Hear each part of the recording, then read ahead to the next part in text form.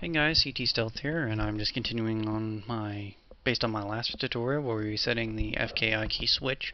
So I'm just going to continue on. I'm going to shift middle mouse click the reverse node to the orient constraint over here, and I have 5 of them. I already did the first one, so make sure I make the output X go to the FK ball weight 0. And I just kind of keep doing that over and over again until I'm out of these constraints here. So I'll just keep doing that, just like that. Alright, so now I have this interweb.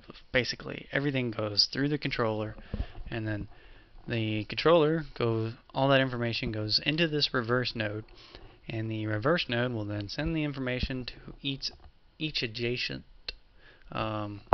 orient constraint here. So what this means is that this controller is now influencing everything that's going on between the two. So I'm going to select my FKIK, make it 0.5 because that's the middle. That means there should be a perfect balance of the bind bones. And I'm just going to rotate this, and I want you to see what's happening here. So as I rotate the FK controller, it's moving the spine bones, and the switch, if I select my switch, and you can see me switch between 0 and 1 here, and to do this I'm just holding on control and middle mouse dragging left and right, and as it hits 0 it's completely influenced by the FK controllers, and when it's on 1 it's fully influenced by the IK controllers.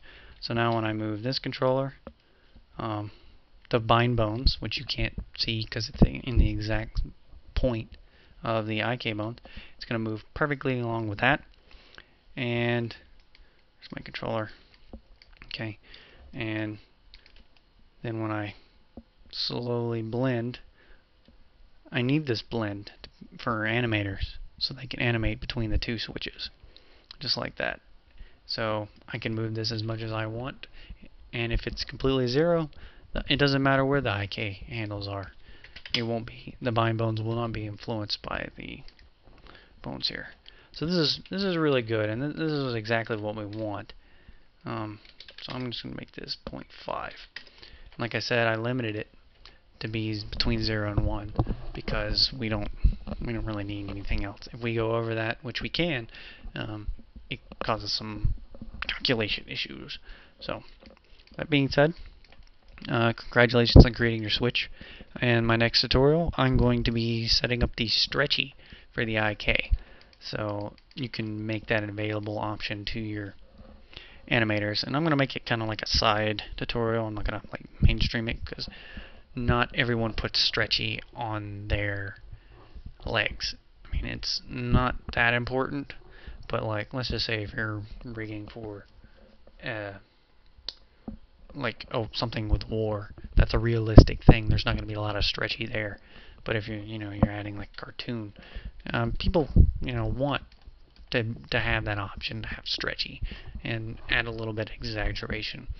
So my next tutorial will be about stretchy, but the mainstream tutorial that I'm going to be focusing on next is, well,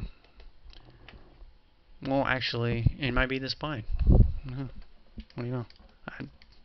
I never actually thought about getting rid of the stretchy, so yeah, I guess it would be the spine.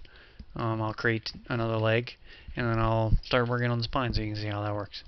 And I guess I'll see you all next time.